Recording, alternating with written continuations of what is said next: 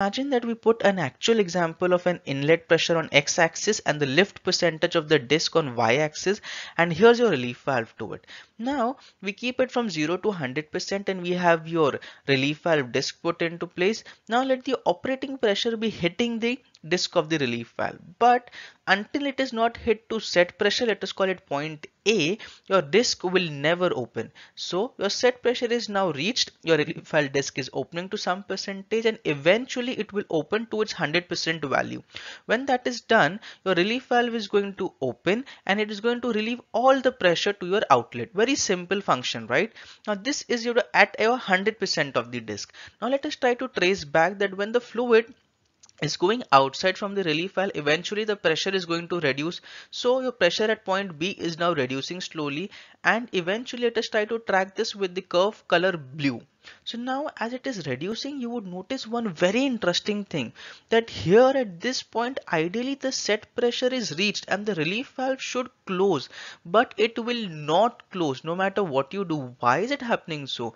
Eventually it will go to even lower pressure, and only when it reaches its reseating pressure, let us call it point C, that is where the relief valve will close actually, and it will stop relieving all the fluid out. Now this is very interesting, right?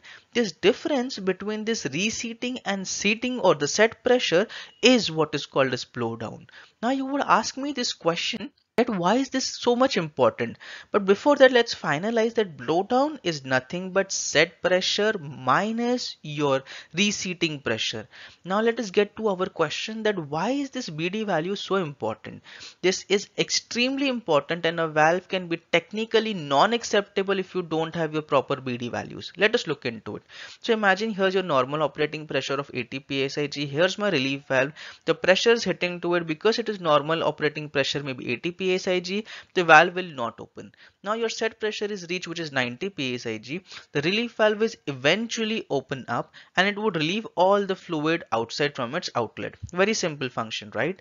Now my set pressure is reducing up till 80 psig, but the relief valve should close, but it will not close. Now I'm reducing it to 75 psig. Even still the relief valve is not closing.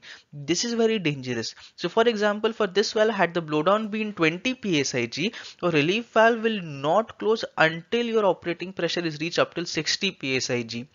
That means if your normal operating had been 75 or 70 for a long time, your relief valve will just never close.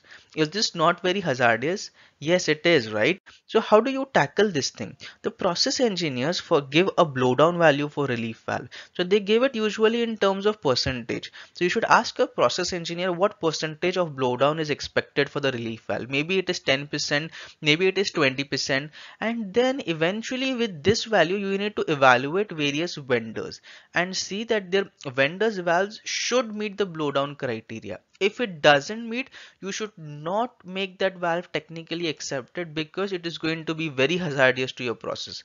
One more thing to keep in mind for relief valve is relief valve standards. I have seen that it is very extremely essential, right from installation to selecting the right seat, materials, etc. And there are various API standards related to relief valves. So if you want, here's the video which will help you to understand API standards, and please subscribe if you're liking the video, and we'll meet next Saturday and learn something interesting again. Thank you and have a great day ahead.